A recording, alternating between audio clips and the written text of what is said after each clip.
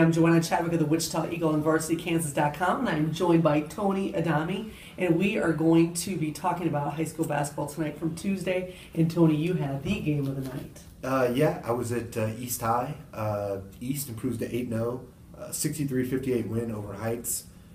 Packed gym, really exciting game. East was led by Samaje Jones, scored 29 points, and Xavier Kelly had 15 points and 9 rebounds.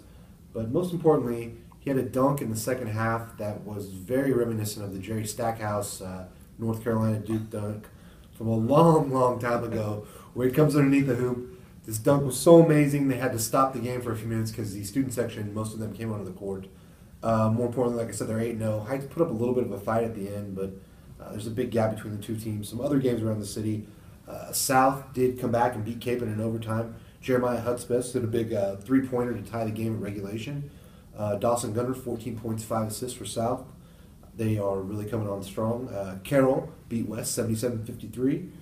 Southeast beat Northwest 88-76. And that game was actually 51-34 at halftime.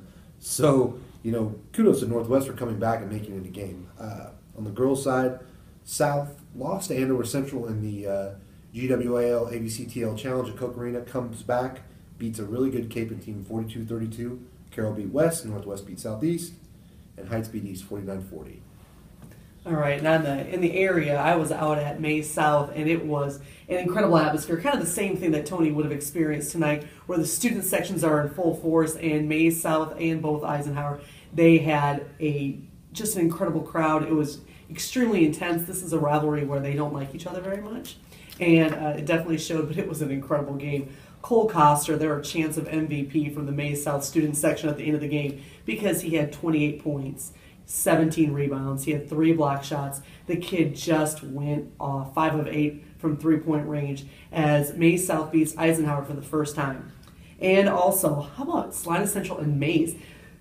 Jordan McNelly from Salina Central gets an overtime dunk to win that game. At the buzzer. At the buzzer. What was it, double overtime? To me, that's just unbelievable. I used to do that all the time.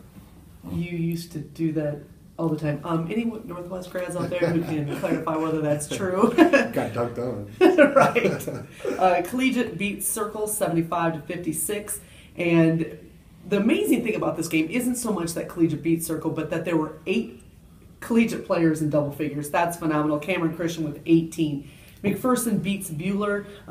May South, as I said, beat Eisenhower 55-46. And Cheney gets a 73-70 overtime win over Independent. On the girls' side, Andover Central continues its winning ways, beats Derby. Mason Stamp with 16. I tell you, this kid, I'm just so impressed with her. She really handled herself well against Wichita South, and she continues it.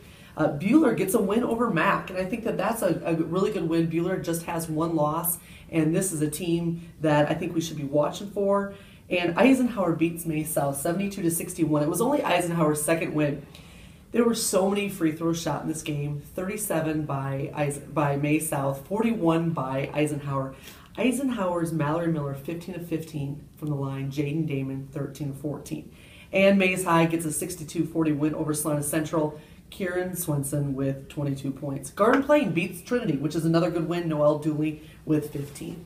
Thanks so much for watching our recap from Tuesday night's basketball games. We hope to see you soon.